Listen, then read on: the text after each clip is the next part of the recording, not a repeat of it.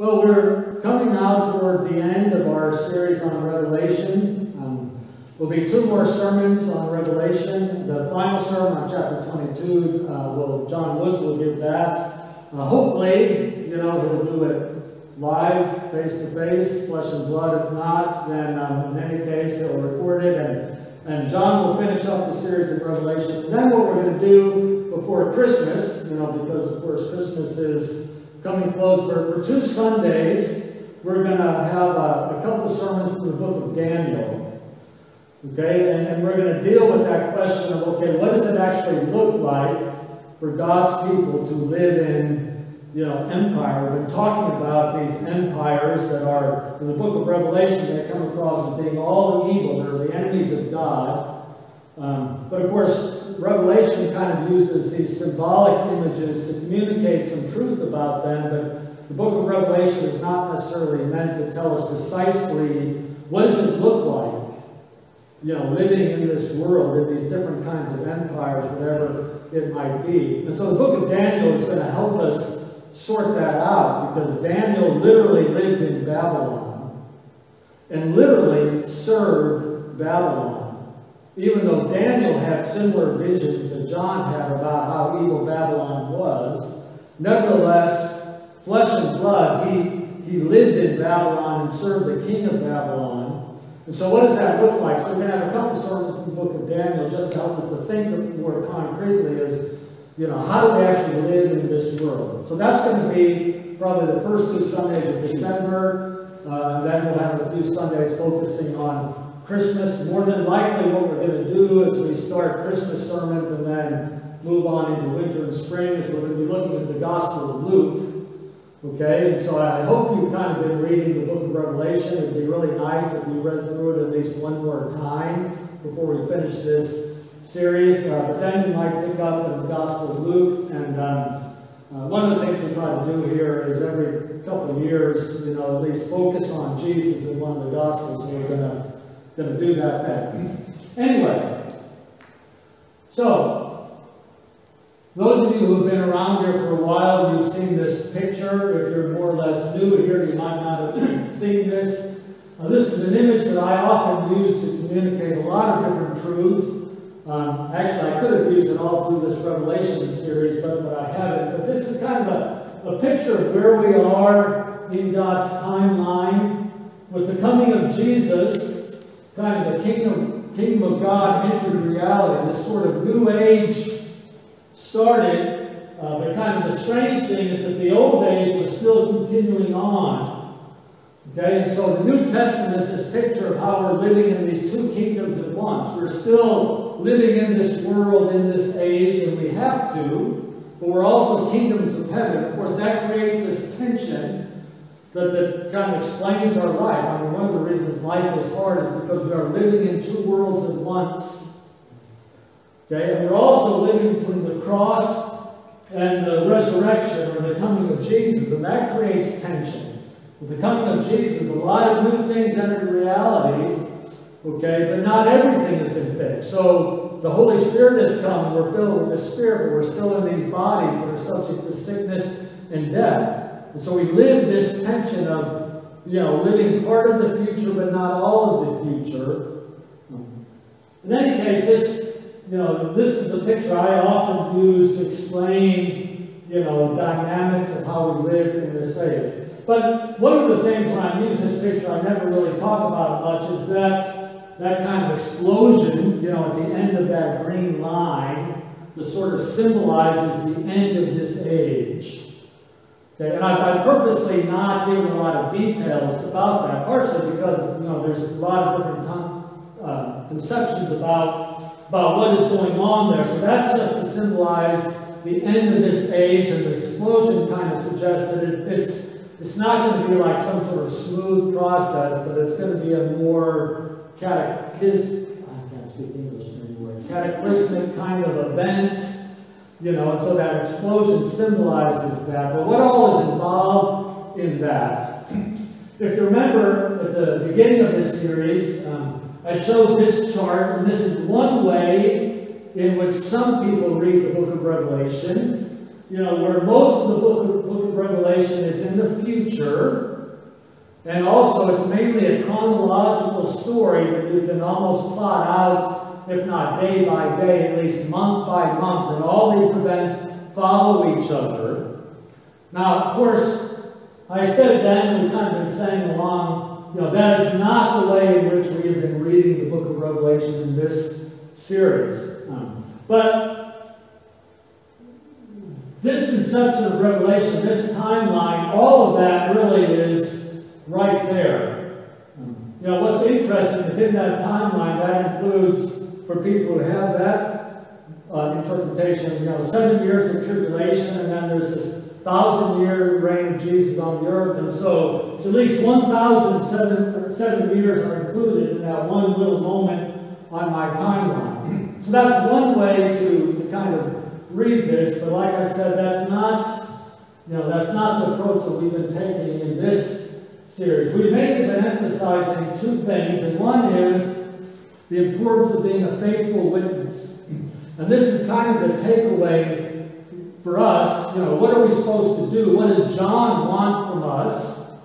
What he wants from us is the same thing he wanted from those original readers 2,000 years ago, for them to be a faithful witness in their own context.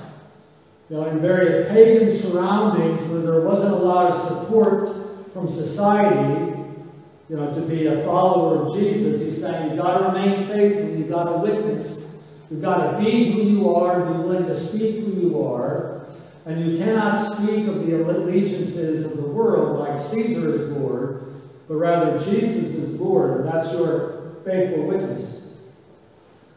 And in a sense, this final moment at the end of this age, and what John is communicating through these images is mainly that Jesus wins.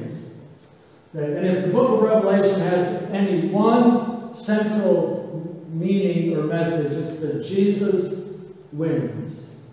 And the nice thing about this is this is true, and this is the emphasis on Revelation, even if we disagree about a lot of the details. So if maybe along the way you disagree with some or a lot of what I've said, I hope we can agree that yes, John wants faithful witnesses.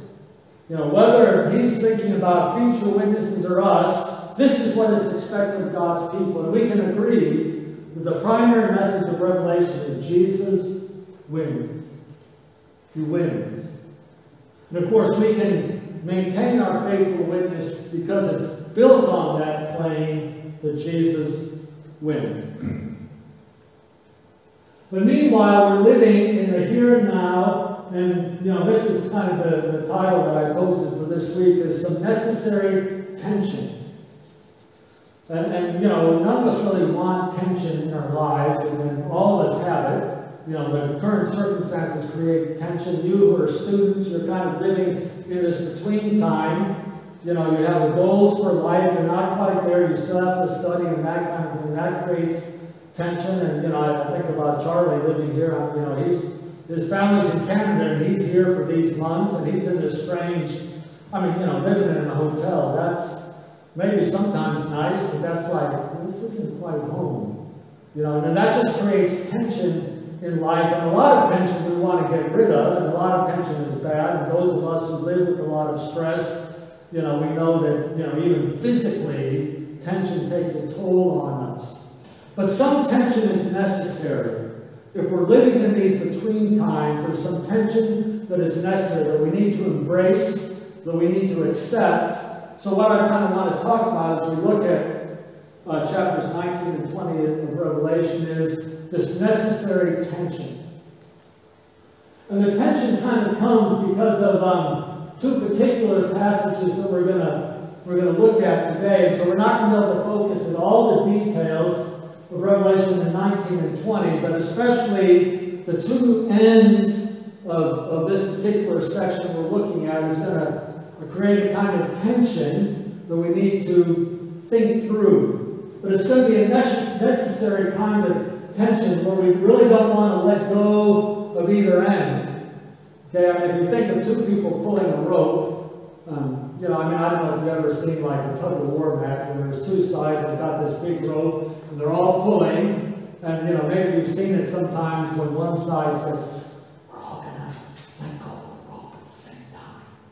And they do that, and then all the other side just all go tumbling down. You know, we have to maintain this tension between these two sections. So in a moment, we're going to look at these two ends of these two chapters, and they're going to kind of have a different focus, and we're going to have to try to find some way to, in a sense, focus on both of them. That seems like, well, you can't focus on two things. You've got to focus on one or the other. We've got to try to find some way to keep both of these in our vision at the same time, and not just let go of one of them. We've got to find a way to hold on to that.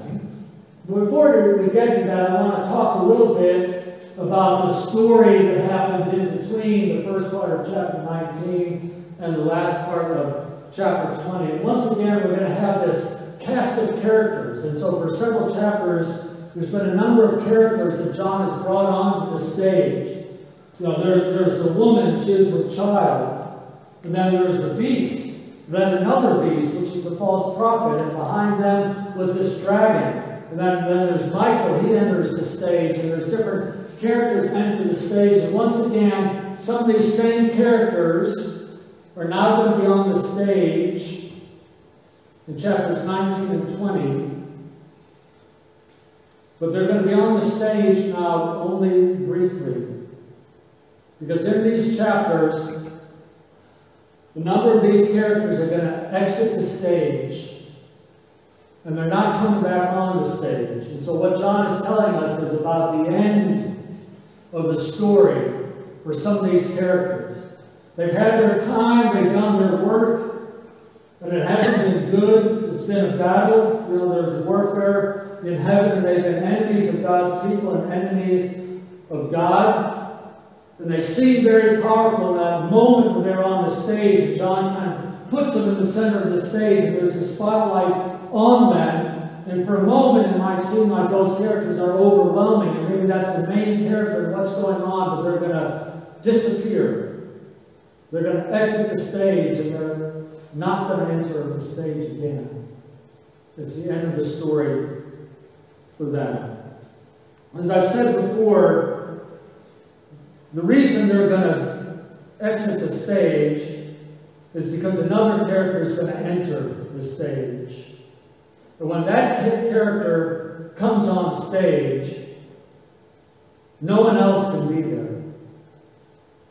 He's such a character that he's going to clear the stage and everyone else is going to be gone. So in Revelation 19, in verse 11, John says, I saw heaven standing open, and there before me was a white horse. We've seen a white horse before. It's not the same white horse. It's not the same character. It symbolizes the same thing. The earlier white horse was one of the four horses, and the conqueror comes on his white horse. This is the empire, the king who again rides the white horse, and it symbolizes his power. But he brings a different story in Revelation chapter 6. He brings death and famine and evil. Here's another character on a white horse. He's also a conqueror, but he's a different kind of conqueror. So here comes this white horse, and the rider is called Faithful and True. And with justice, he judges and makes war. With justice, and that's the key, it's with justice. The other riders, they didn't bring justice. His eyes are like blazing fire, and on his head are many crowns. He has a name written on him that no one knows but he himself. This is kind of the language of Revelation. It's like, oh, is this a secret name that we can never know? John just says he has a name that no one knows for us to think, what is it? What is it? John is going to tell us exactly who he is. The name is actually going to be clear. He's dressed in a robe dipped in blood, and his name is the Word of God. The armies of heaven were following him, riding on white horses, dressed in fine linen, white and clean, and out of his mouth comes a sharp sword with which to strike down the nations. He will rule them with an iron scepter. This is Jesus, of course. This is the image of Jesus, who is Lord, and Jesus wins.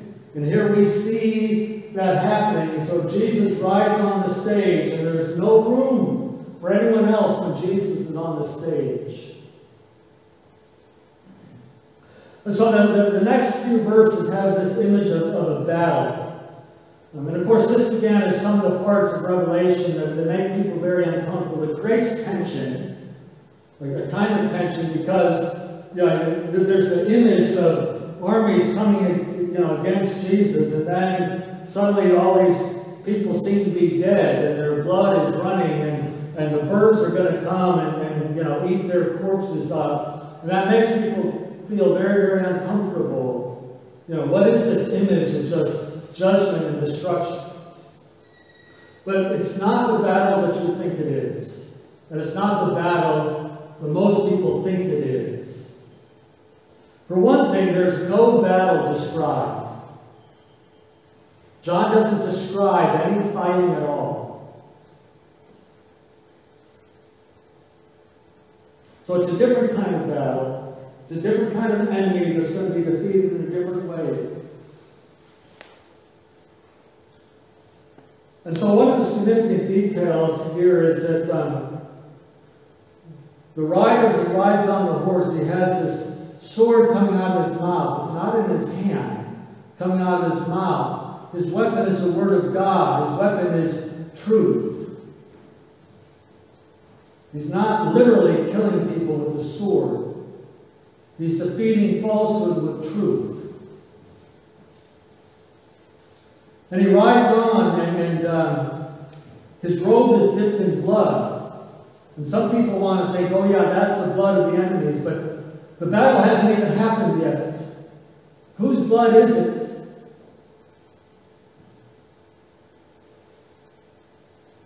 It's his own. This is how Jesus wins. By dying. He conquers enemies. He conquers Satan by dying on the cross. And the cross was the defeat of Satan. On the cross was the defeat of all evil. And that's the image here. This is how Jesus wins this battle. And this is the end of Satan and all Satan's attempts. The death of Jesus accomplishes that, and then the Word of God, the living Word of God, that's what defeats the enemy.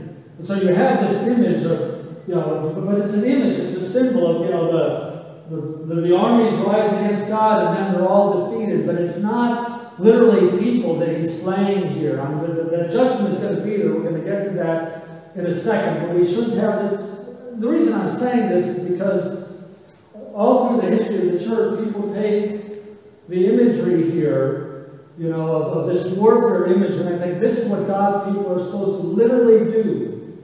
We're supposed to take up a literal sword or a literal gun. And that's how we have to defeat the enemies of God. And it's happened all through church history. And it's not the message of Revelation. That's not what John is trying to tell us. It's not saying, oh, since Jesus picks up a sword and kills people, if we're going to follow Jesus, we need to pick up a sword and kill people. No, if we're going to follow Jesus, then we die.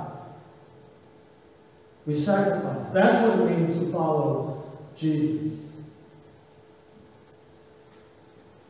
So that's how Jesus enters the stage. And when he enters the stage is cleared. And these characters, the beast and the false prophet, are going to disappear from the story.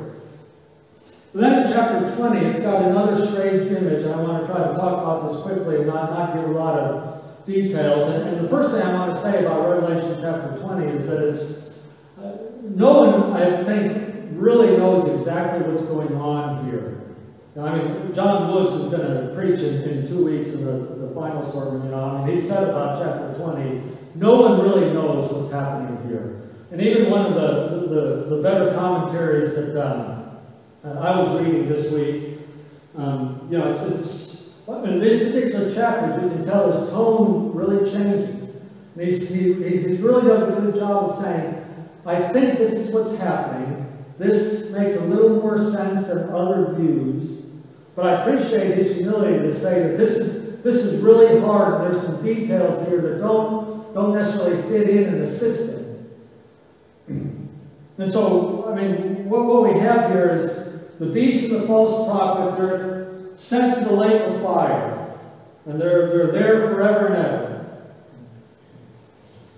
And then in chapter 20, an angel comes and he's got a key to the abyss. It's again this kind of image of under the earth, not necessarily literally under the earth, where evil spirits and evil people are consigned. And it says he seizes the dragon, that ancient serpent who is the devil and Satan, and he binds him for 1,000 years.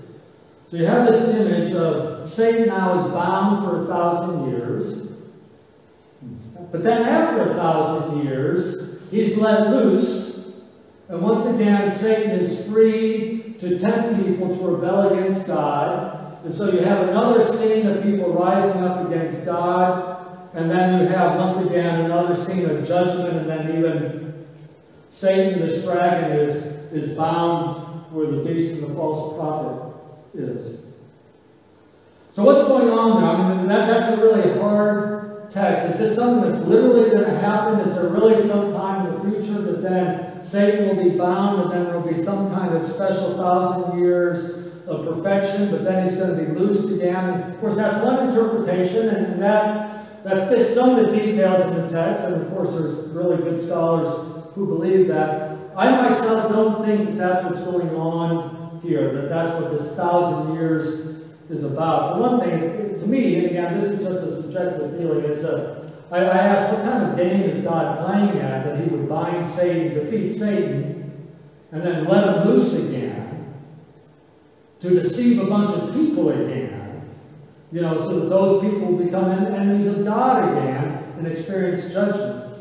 To me, that doesn't fit what I see God doing there. But other reasons why I'm not sure that's what's going on there is, this scene of Satan being bound. We've already talked about that a little bit. And there's, in the Bible, there's different times when you have that image, when Satan is cast out of heaven, or when he's limited in this way. And so there's a question mark in the Bible about exactly when does this event happen and what does it look like. The other reason why I take whatever John is saying here to be an image about now, a picture of present reality, is he talks about these saints that are existing then, that they are priests and they are reigning with Jesus. But those words are used for us. They're not just a word for people in the future. We are, as we saw in 1 Peter, we are priests and rulers. We are a kingdom of priests. And that's for now. That's who God's people are. So I myself, I think what John is doing in these verses is just, it's a way of communicating how relentlessly Satan fights against God. So even if you have this image that he's bound, you would think he would have learned his lesson and realized he can't defeat Jesus. And so I think this image is communicating that no, he's just relentlessly the enemy of Jesus, and he would rather lose than submit to Jesus. And then the fact that he can deceive some people and they might be deceived or rebel against God is just a way of communicating, the nature of our human hearts. We are bent toward being deceived.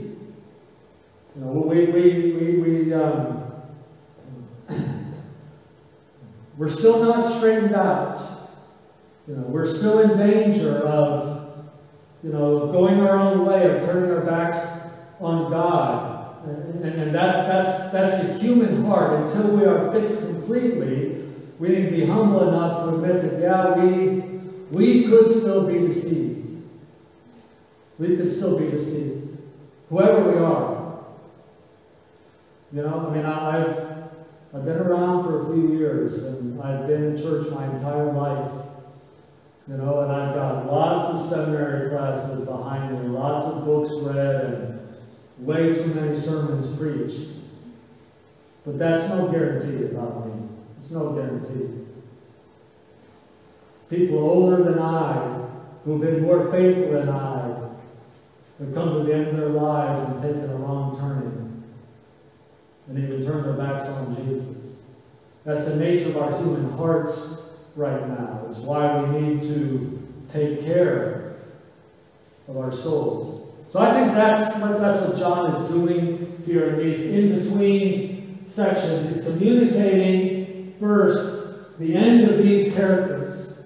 They've been on the stage, they've had their time, you know, they've had their, is it 15 minutes or 15 seconds of fame? They've had their 15 minutes or 15,000 years on the stage, but they're gone. They're swept off the stage, and it's the end of story for them. So that brings us to these two ends, this tension that I want to talk about. So beginning of chapter 19, John says, after these things I heard something like the loud voice of a great multitude in heaven saying, Hallelujah, salvation. Salvation, glory, and power belong to our God, because his judgments are true and righteous.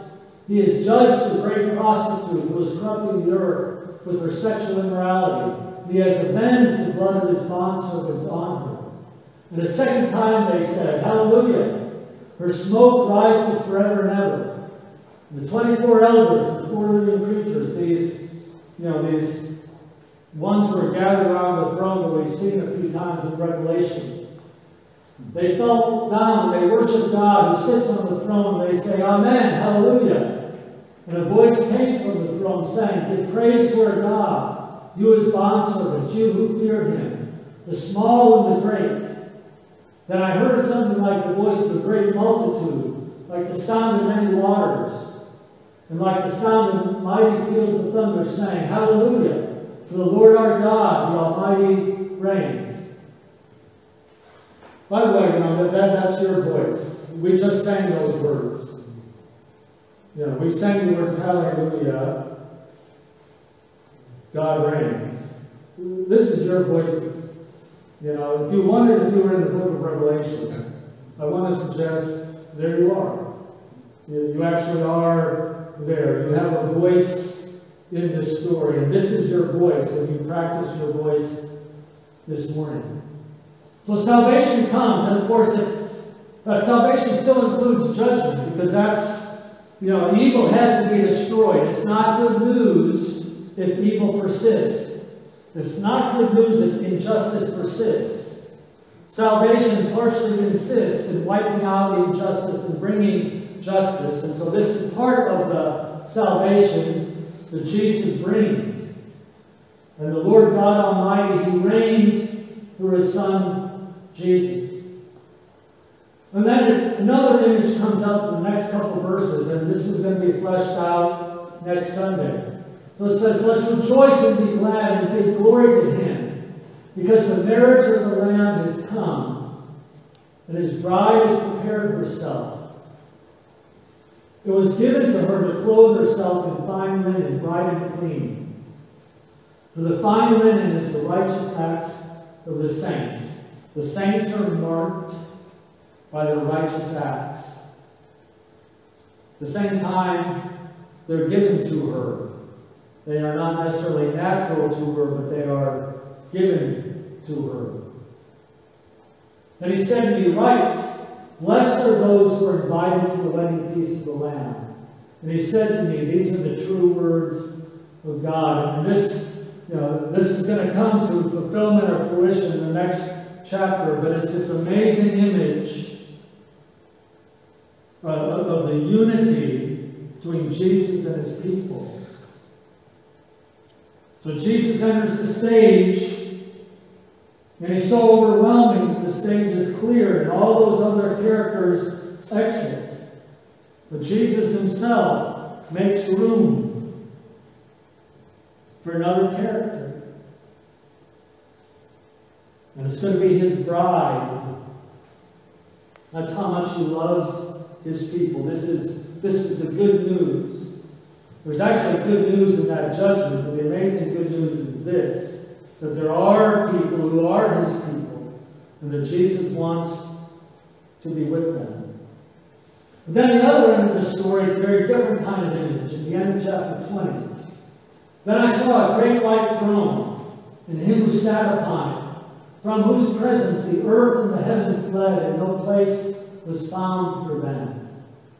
And I saw the dead, the great and small, standing before the throne, and books were opened. That's scary.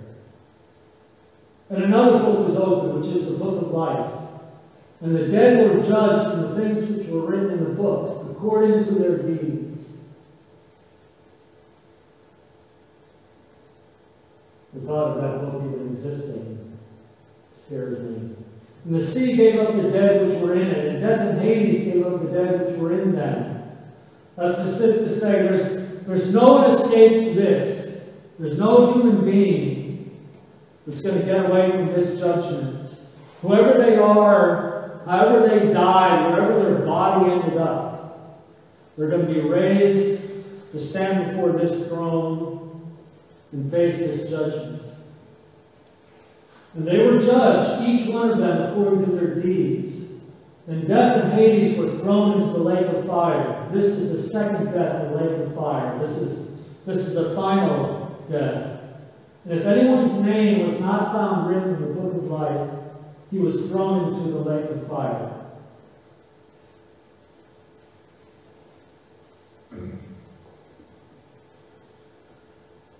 This, I mean, if you're a sensitive kind of person, this ought to create some tension in you. I mean, this picture, of this final judgment, it ought to make us feel uncomfortable. And I think this is a necessary tension. This is a tension that John is trying to create all through the book of Revelation. And what John is trying to communicate here is that in the end, we all have to choose.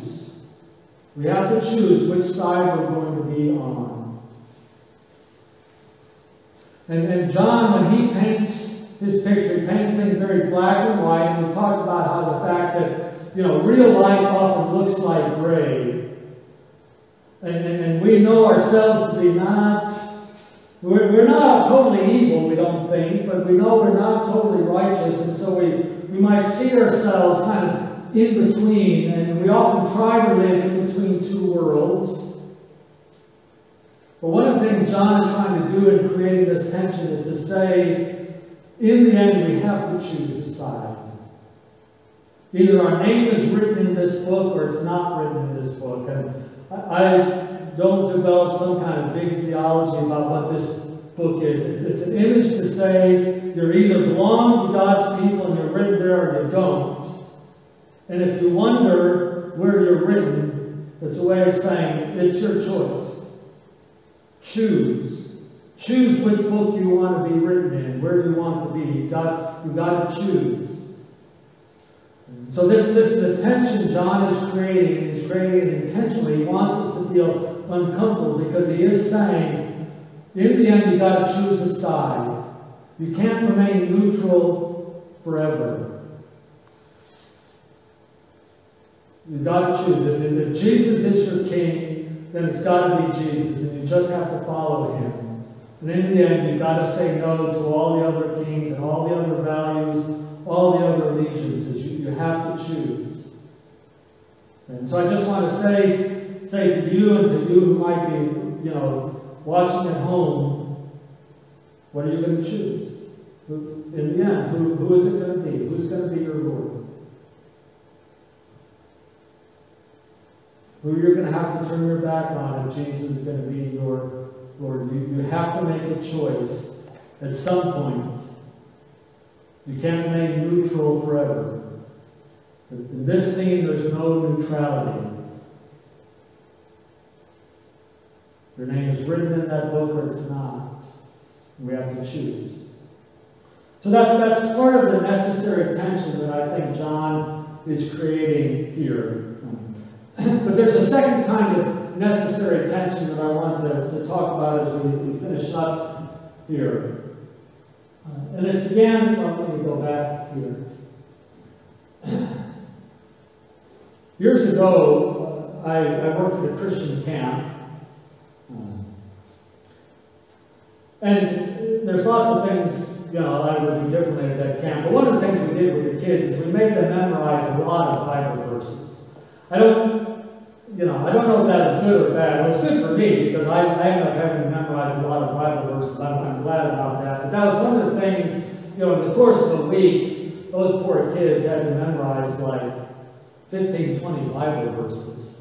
And I don't know if they remembered afterwards. But, sometimes I would choose some of the Bible verses that they would memorize. And several times I had these kids memorize these verses. I don't know what the heck I was thinking. Well, I do know what I was thinking, and it was stupid. But I had in mind back then that kind of the message that we all need to hear is a judgment. And somehow, if these kids memorize these verses, that might somehow steer them straight. And the main thing they need to know about God is that God might get them, so they better straighten up. And so back in those days, that was kind of a major message for me. When in doubt on what to preach about judgment. You can never go wrong if you preach about judgment. I'm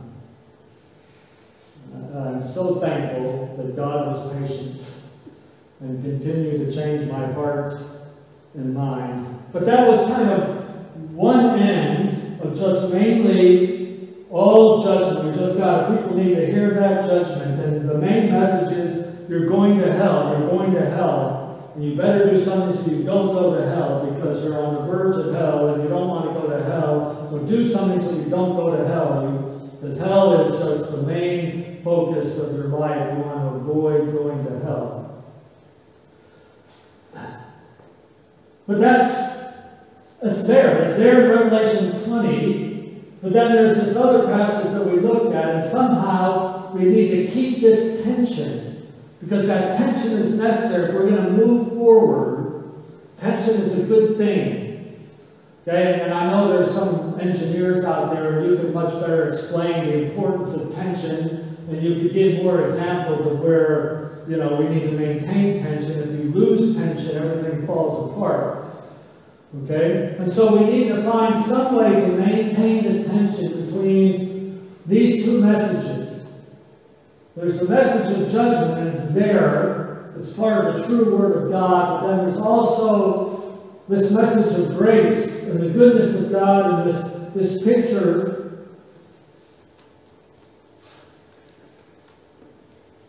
of Jesus inviting others up on the stage with Him. We've got to maintain that. And this is what's so hard, is to somehow keep grace and judgment together and not completely lose sight of one. And often in the history of the church and in churches now, there's some that are mainly one, some that are mainly the other.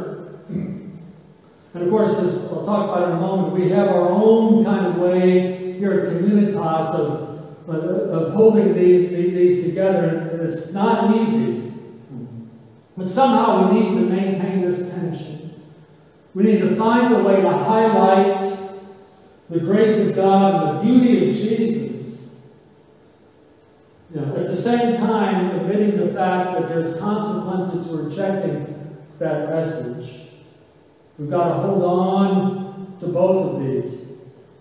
We've actually talked about this before. If you were here in the Exodus series, one of the verses that we looked at several times in that series is one of something I think easily the most important revelation in all of the Bible. And one of the reasons this is so important is because this is where God speaks and God communicates His theology, what He wants people to believe about Him. Exodus 34, then the Lord, Yahweh, came down in the cloud, and He stood there with them, and proclaimed His name, Yahweh, the Lord.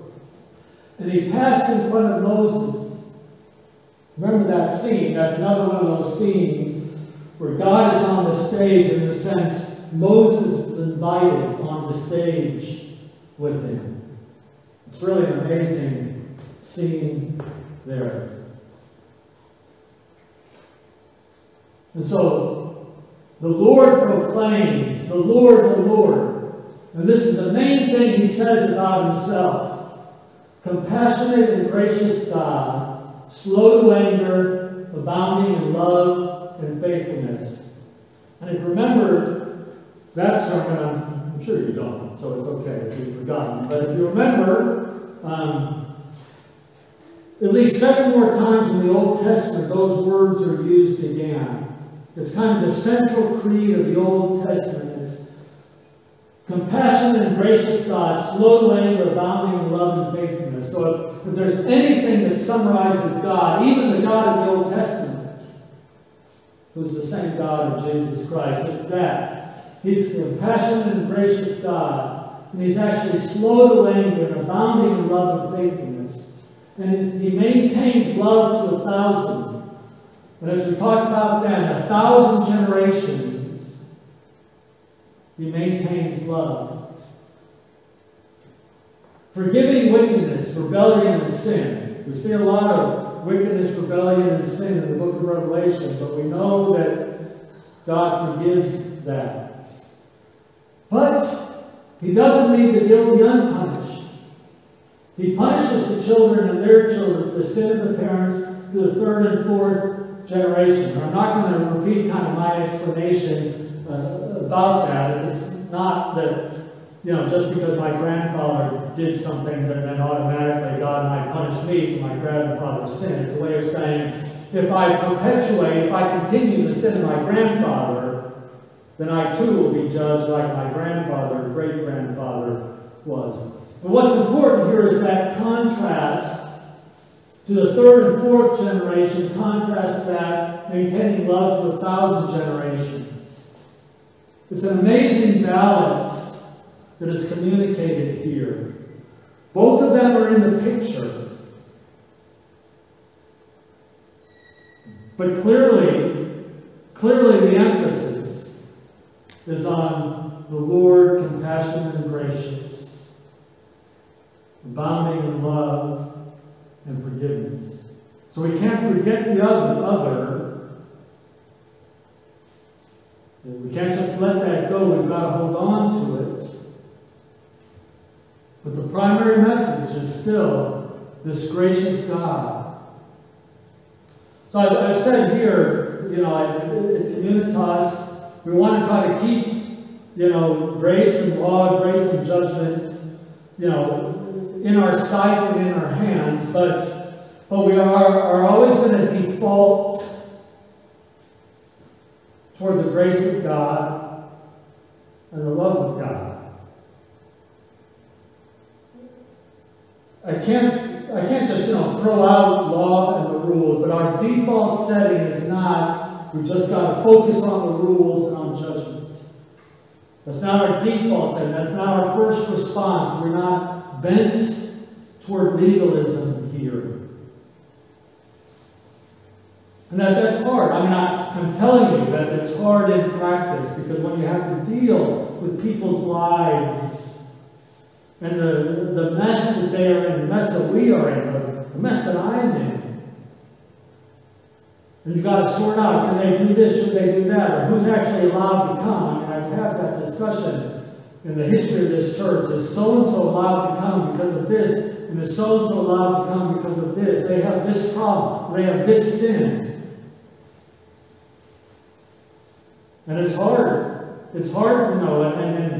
And I've made people uncomfortable. And not everyone, not even, central people in this church are always happy with our choices. And I've had people tell me, you're too nice, Mark. You need to crack down more. And maybe I do.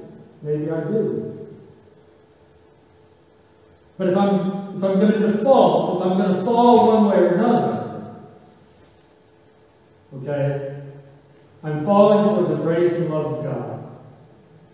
Okay, I'm trying to maintain that tension. I'm not throwing out rules. I'm not saying everything is okay. But this creates tension. And for me, who I'm always second guessing, there's very few things I've ever done in the history of this church where afterwards I thought, that was just the right thing. Most of the things are like, well, I hope that was the best. I don't know. We did the best that we could. I hope it was the right choice. I'm not 100% certain. We're just trying to make it through and muddle through. But it's our attempt to hold on, to live in this tension to both sides. And so that's the other necessary tension. Okay, and it's not easy. It's not going to be easy until, again, Jesus clears the stage, until we ourselves, are thoroughly cleansed and transformed. So those are kind of two necessary tensions that we need to hang on to. Before we finish, once again, though, where we are in the story, where we are in Revelation, this is the big turning that we just looked at, where a lot of characters exit the stage, but this moment is not the end. We're still not at the end of the story. We're at the end of something. Something ends, with this defeat of Satan and the beast and the false prophet that are thrown into the lake of fire. But that blue line is going on. We're not at the end of the story. And the end of the story is amazing. It ends good, in case you wonder. I actually sometimes don't watch, I've said it before, I often check out spoilers. There's a film I'm going to watch, I go to IMDb and I get the plot, and I find out if it's end good or bad. And when I was younger, I had a higher tolerance for bad endings. There's sometimes, I read the end of the film and it's like, I'm not going to bother. I don't want to mess with the bad ending. I don't know what's wrong with me. But the good news, the story ends well. Read Revelation to the end. Okay, we're not at the end yet. Come back. Come back for the end of the story. Father, thank you for your word. Thank you for the challenge. Thank you for the confrontation it puts before our eyes. I pray that we would take that seriously. But I pray, Lord, as we read Revelation, as we read the rest of the Bible, and especially as we look at Jesus, who rules with a rod of iron, that what that actually looks like is a lamb who is willing to die for us. Give us that vision, Lord. May we hang on to that. And may that cause us to be faithful witnesses.